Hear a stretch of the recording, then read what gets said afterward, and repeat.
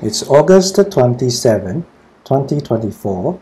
Ikemen-go now is truly completed. I mean the nightly build, not the official build.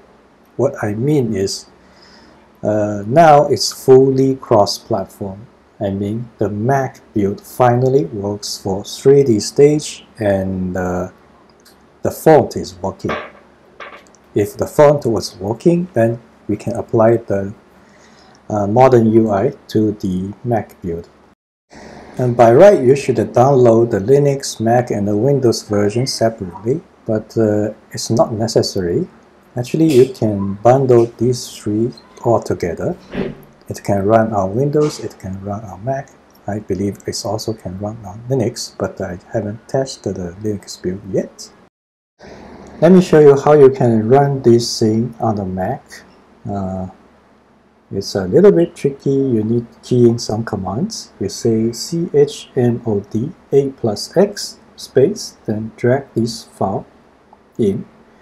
Then type change mode again, a+x. Drag the second file, MacOS again.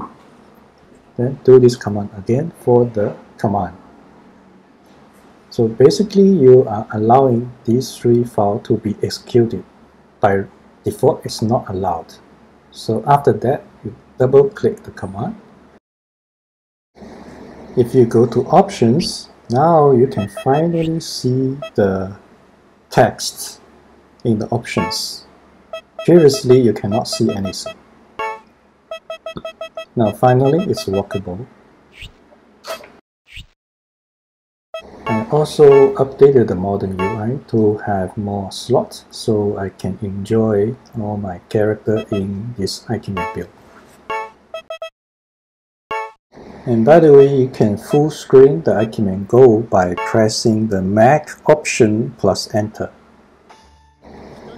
And now you see the 3D stage finally works on the Mac. And I'm using a Intel Mac Mini. And the Mac Mini doesn't have a dedicated graphics card, so nothing fancy here, and it can run smoothly.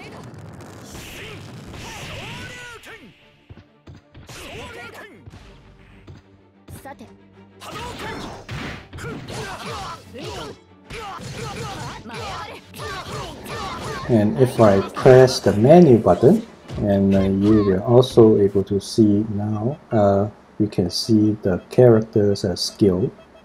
This is the Ikemen-go special function. Previously, here cannot be displayed. Okay, that's the Ikemen news, and enjoy.